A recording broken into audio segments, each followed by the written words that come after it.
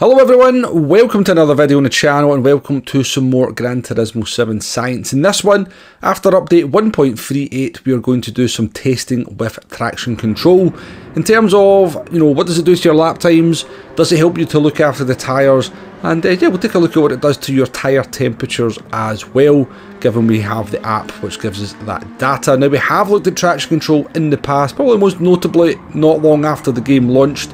When Gran Turismo 7 launched, the physics were pretty sketchy, the cars were very sketchy on the rear, pretty difficult to drive, and so a lot of people actually used traction control in the early days just to make the car a little bit safer to drive. And yeah, I was definitely a driver as well. I think for about the first 2 months I used traction control in Gran Turismo 7 because I just seen the benefit of it, allowing me to be a little bit more aggressive on the throttle and preventing me from spinning the car out.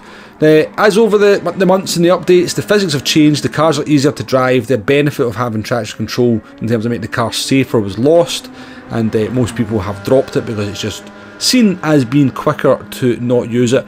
And during those updates as well, there has been an update to the way the traction control was implemented. It's definitely something I've not tested, so it's something I want to kind of take a look at anyway with traction control. But another reason for it was mentioned in my live stream chats that people felt that traction control also helped to look after the tyres a little bit more. So yeah, that's the things we're going to look at as this test unfolds. You've seen the details there of the test on the screen as I was jabbering away. It's based on this week's daily race C. We're in the Peugeot RCZ, which is an MR car, tends to be rear limited. This week's daily race C is 15 laps around the Nürburgring sprint track in the Group 3 cars, and it's very much a tyre wear race, with most people struggling to get the tyres to the end on the no stopper with the soft tyres with tyre wear at times 6. So the test here is pretty much daily race C, only we've made the conditions as equal as possible. One of the most important things when you're going to do any comparisons is to equalise as many things as possible. So we've turned the wind off and we are doing these test runs one after the other, so the conditions should be the same, but it doesn't mean there will be. There may be very subtle differences in terms of environmental temperatures, in terms of the track and also in the air. So do bear that in mind, but I've tried to keep as many things as equal as I possibly can. We're on the traction control 0 run here. I did about 8 or 9 laps in the car prior to doing the first test run, just to make sure we're up to speed with it. We're doing 25.5s in the Genesis, so when we do daily race C, and that was the kind of lap times I was looking to be, mid 25s in the RCZ here. Very nice car, to be fair. We've got the brake balance at -5. That's just the kind of what you run this car at when you run this race, because it helps you to look after those rear tyres. Put the brake balance to the front, put the majority of the braking at the front, and it should help to look after the rear tyres. Now we're just driving around about 95%. We're driving pretty aggressive, but I don't want to be sliding the car about either. And we're not really doing any tyre saving techniques either. It's just all about testing whether the traction control actually has an effect on the tyre wear as we go through the test runs. We're coming into the last corner here of the traction control 0 run. Best lap time there, 25.2, in the 25s up till lap 7, tardy lap 1, lap 9, finish with a 26.2, and maybe finishing with around about, 20% of the rear left tyre, which is the tyre that takes the most damage in this race. 14 minutes, 16.1, that is the traction control 0 run, and that's what we're going to be comparing to as we move on to our traction control 1 run. So everything else about this test is identical. It was ran straight after the first test, so the conditions should be equal, but I did mention earlier on that we have no way of being able to know what the track temperature is or the air temperature is. They don't tell us when we do a custom race. The only place they tell us those details is in sport mode, or if you go into a time trial through the world maps, but we don't get it when we do a custom race. So hopefully it's the same, and it shouldn't be massively different, even if it is slightly different overall. Now the first thing I did notice driving the car here with traction control 1 is it felt identical to driving without traction control on.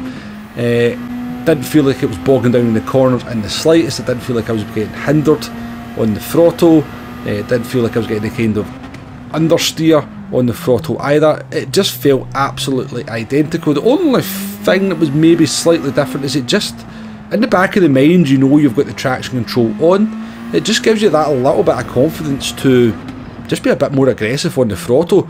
If the back end was to step out, you just know the traction control is going to pick it up. Now this car is very, very stable on the rear anyway, It's one of the kind of features of some of the MR cars in the game, the McLaren, the Peugeot, the Porsche, is that you can be very aggressive on the throttle anyway. They have ridiculous amounts of rear traction, so actually getting the back end moving is not the easiest thing anyway. But yeah, that's really the only thing I kind of noticed with the traction control. You felt like you had a little bit of a safety net there, and it's kind of reflected in the lap times.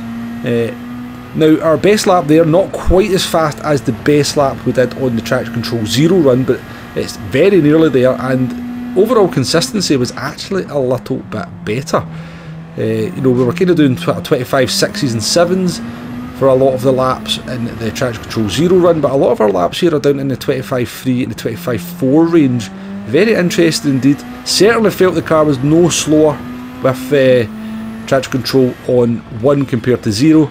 And if you've been taking a look at the tyre wear in the bottom right hand corner, that looks very, very similar indeed as well. We'll look at that closer later on in the video. In terms of finishing time, 14 minutes 13.5, so actually 2.6 seconds faster overall with the traction control on 1 compared to the traction control on 0. Now, you could possibly put that down to the fact that we're just getting more comfortable with the car and track combination, but still something to bear in mind as we move forward through the video.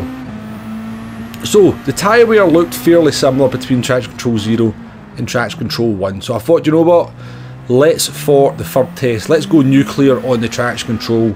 Let's put it all the way up to 5, maximum traction control, and see what this does to the car in terms of lap times and whether traction control indeed has an effect on tyre wear. Now, the first thing I noticed straight away with the traction control on 5 is that the car just felt overall more sluggish. Didn't have the same rotation, didn't got a little bit of understeer out of some of these corners. This one in particular, just a bit of a strange effect. I just felt, I could feel the car was just slower. I just felt that the car was bogging down a little bit more out of the corners. The traction control far more intrusive on my ability to manoeuvre the car through the corners compared to traction control 0 and traction control 1, and it's fully reflected there in the lap times. We're around about a second a lap slower. However, looking at the tyre wear, it's clear to see at this point that the tyres are in far better shape on all 4 corners of the car compared to the previous 2 runs. But yeah, the price of better tyres just made the car slower, so you're not getting any benefit from those fresh tyres. We're actually 12 seconds slower overall in our finishing time. Interesting stuff, I reckon. Okay then, let's put all the data on the table and see if we can figure out what's going on here. So we've got our 3 runs there, and we've got in the bottom of the screen, you've got the tyre wear for each of them as well. That is the tyre wear as we crossed the line, or just after we crossed the line on lap number 10. At the top there, you've got the tyre temperatures, we've got our finishing time, we've got our best lap, and we've got our slowest lap as well.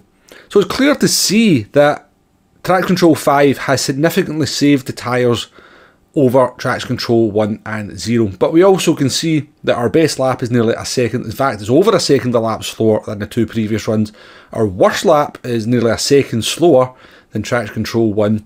And I think we can see where that tyre saving has came from. If we look at the tyre temperatures, with traction control 5 we just don't get the temperature in the tyres compared to the other 2 runs. We know from doing previous tests and previous videos that tyre temperature, the lower the tyre temperature is, or the higher the tyre temperature is, the more tyre wear you get. So if you're not getting the tyres up to that temperature, you get a little bit less tyre wear, but you also go a little bit slower because you've not got the tyres at the peak temperature either.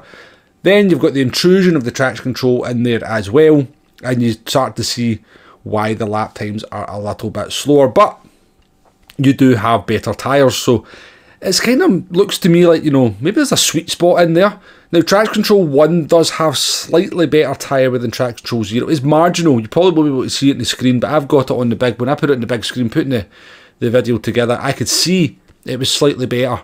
But it's within the margin of error, so I don't want to say conclusively that traction control 1 is saving the tyres better than traction control 0. But we can see the traction control 5 definitely saves the tyres better than either 1 or 0 as well. But we also can see the reason for that is we're just not getting the temperature in the tyres. So the tyres are just not getting up to temperature, and they're not getting the heat through them, they don't get the tyre wear. So we can, in conclusion, I think, say that running traction control does make your tyre wear better. But if you go too high on the traction control, then you get no benefit from it. It slows the car down so much that you don't get any benefit from having the better tyre. So it makes me think, is there a sweet spot in there? Traction control 2, traction control 3. You know, maybe it costs you a couple of temps per lap, 3 temps per lap, but the benefit of having the better tyres towards the end of the race might well make that worth it. Or is it a tactic you could use where at the beginning of the race you're starting down the P10 and you know the first 2 laps are going to be a total cluster, so you put traction control on 4 or 5, you know you can still run the pace with the car like that. What they're going to be doing over the first couple of laps is everybody jostles for position, so maybe you get a few laps in there with maximum tyre saving using the traction control, and then that gets the benefit towards the end of the races. It's an interesting one for me. I definitely learned some stuff here. I actually used something that I learned from this video in the Nations race, the X2019 Lago Maggiore. I actually ran that full race with traction control on 1 because I did feel from the data we've seen here that possibly that had a marginal saving on the tyres, and I was able to use that. My race was a bit of a disaster for the first half, to be fair, but I was able to use that to run longer stints on the soft tyres. So hopefully the video has been useful in some way, shape or form for you. Hopefully you've maybe learned something from this. Maybe it's something you can use going forward. But yeah, it's been an interesting learning experience for me. Thank you very much for watching, and I'll catch you on the next one. Goodbye now.